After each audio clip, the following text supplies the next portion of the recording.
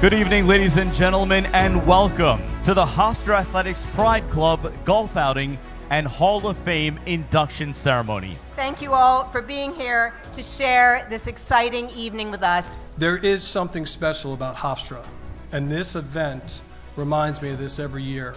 This evening we get to honor our legacy and some members of the past generations. What a class. Class by every measure. And when you look at them, when I was asked what they thought made this class special, was who they are, not necessarily what they did. Coach Damian Wroblewski, when you walked into my life, man, it was you delivered. You made a promise to my mom. I wasn't only going to play football, but I was going to get a degree. And he made that happen. You know, all I wanted y'all to know is when I took the field, I played for you and my family. And any opponent that saw Hofstra coming out, I'd tell them, I hope they realized I was coming to win football games. And 77 was throwing the first punch.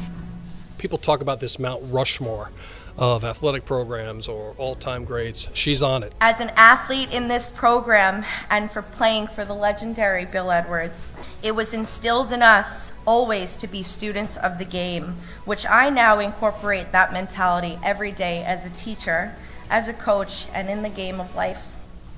What is so impactful, as we see here through everybody tonight, as I reflect on my softball career, it really is the family atmosphere that this university embraces.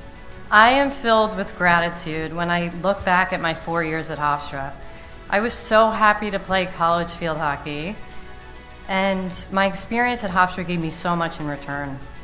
Thank you to all my coaches, trainers, strength coaches, the Hofstra Athletics Department, for making me feel like I was special, like I was a professional athlete.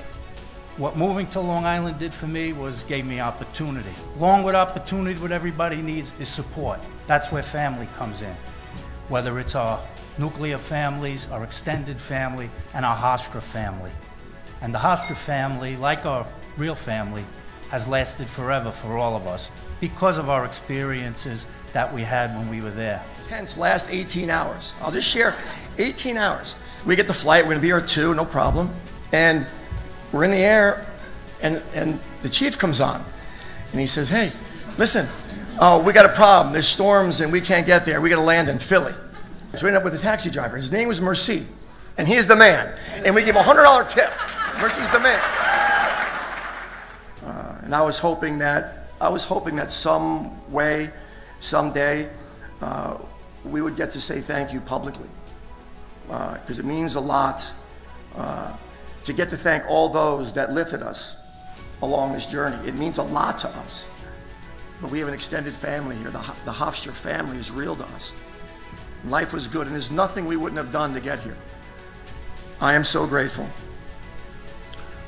for the opportunity to be named one of the head coaches here. This event is one of my favorites because you literally gather in a room with multi-generational people that bleed the blue and gold.